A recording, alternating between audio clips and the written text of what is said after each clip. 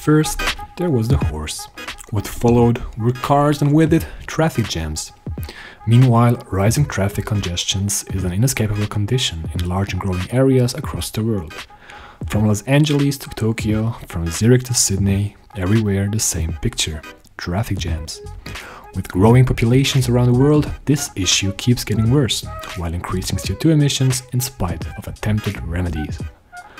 Additionally, the more traffic on the road, the higher the risk of potential road accidents.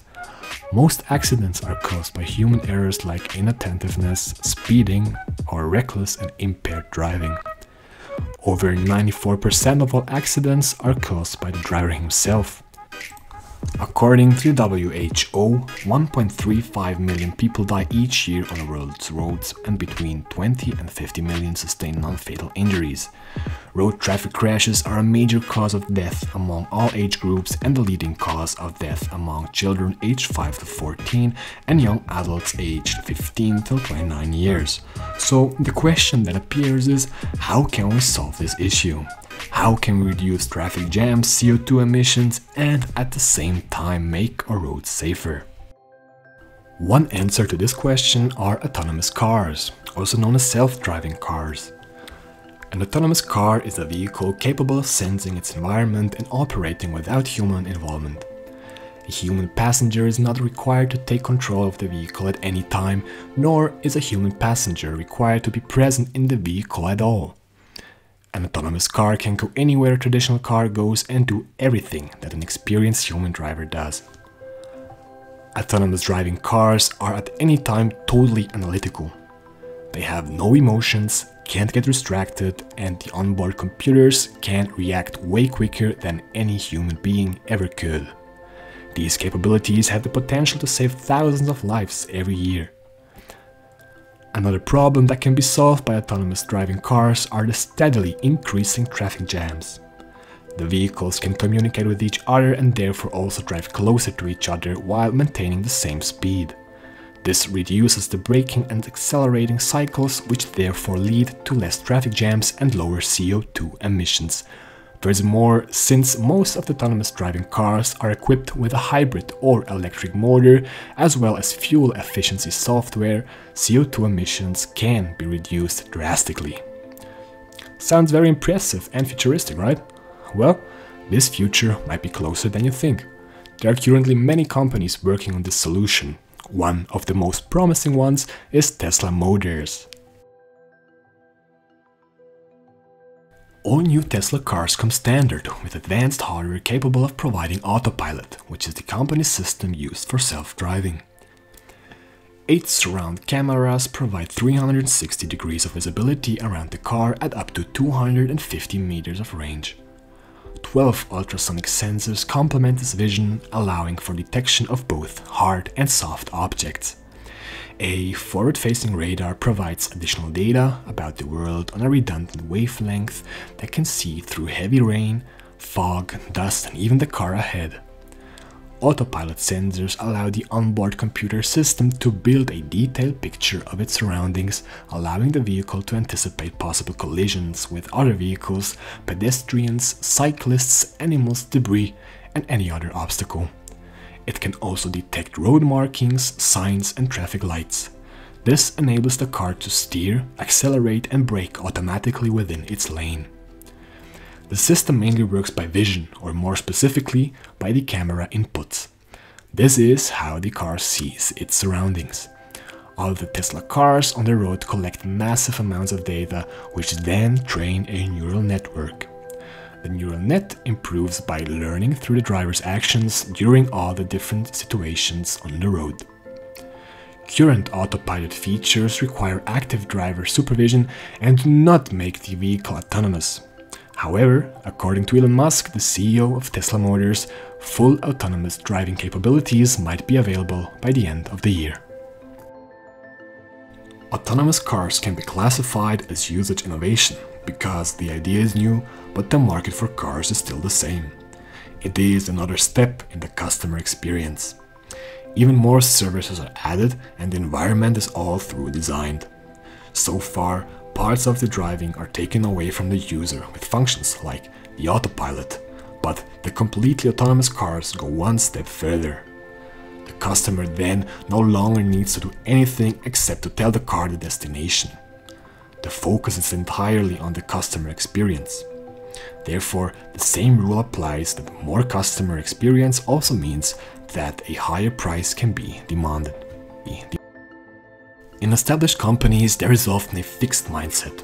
The processes and products work well, so people fear uncertainty and avoid new experiences. On the contrary, Tesla has a growth mindset. They consciously look for new possibilities, new experiences, and develop a customer empathy. This leads to the fact that their autonomous cars can be seen as a game changer. The technology is very advanced and will have a big impact on the market. Tesla Motors still has a critical step to take. Namely, the final products are not yet established on the market and are still partially in the development and testing stages. As already mentioned, Tesla claims that full self-driving capabilities will be ready for go-to-market by the end of the year. In addition, all the legal regulations for each nation must determine that autonomous cars are allowed. They, for example, have to draw up laws on who will be liable in case of an accident. Especially in Europe, this is a slow process. Only then can Tesla enter the market and try to win over the innovators. These customers stand out because they are willing to take risks, have a high social status, and the necessary financial liquidity to afford the products. Subsequently, the early adopters should be in focus. They have the highest degree of opinion leadership among the adopters categories. They have a higher social status, financial liquidity, advanced education, and are more socially forward than the late adopters. They use judicious choice of adoption to help them maintain a central communication position. With these two categories, Tesla Motors should be able to reach a critical mass to gain further market share. As you can see, full self-driving or autonomous cars are closer to reality than some might think. As previously mentioned, Tesla mainly uses vision with the help of cameras. However, there is an alternative solution to this called LiDAR.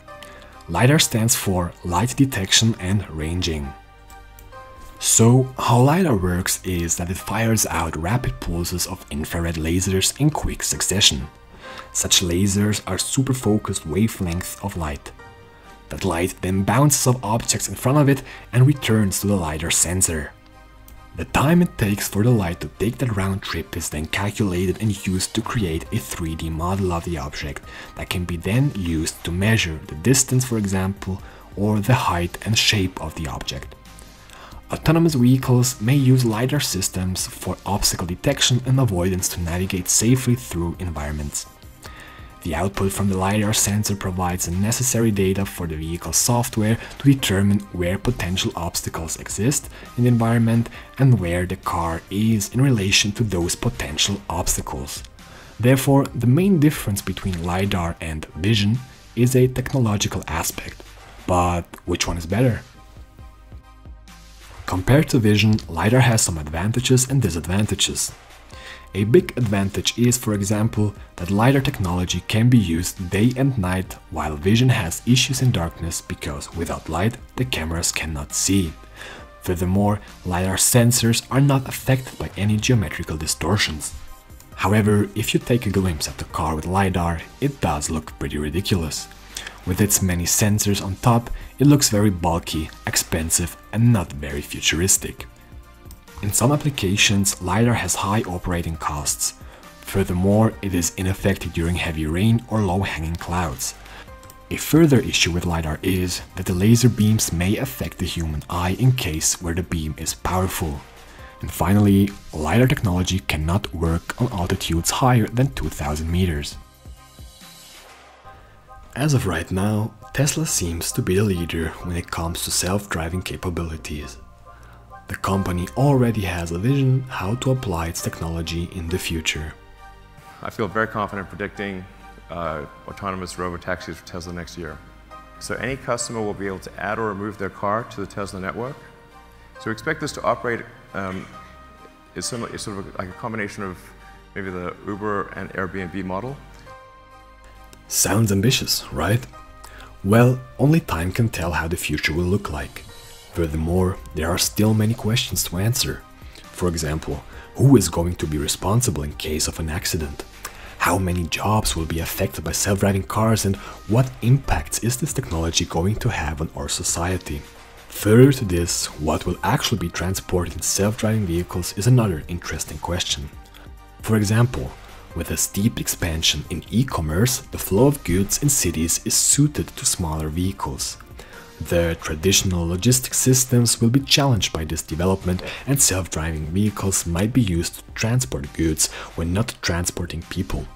Therefore, self-driving cars to some extent may replace trucks in order to improve parcel delivery for transport companies with a need for micro-logistics around the city.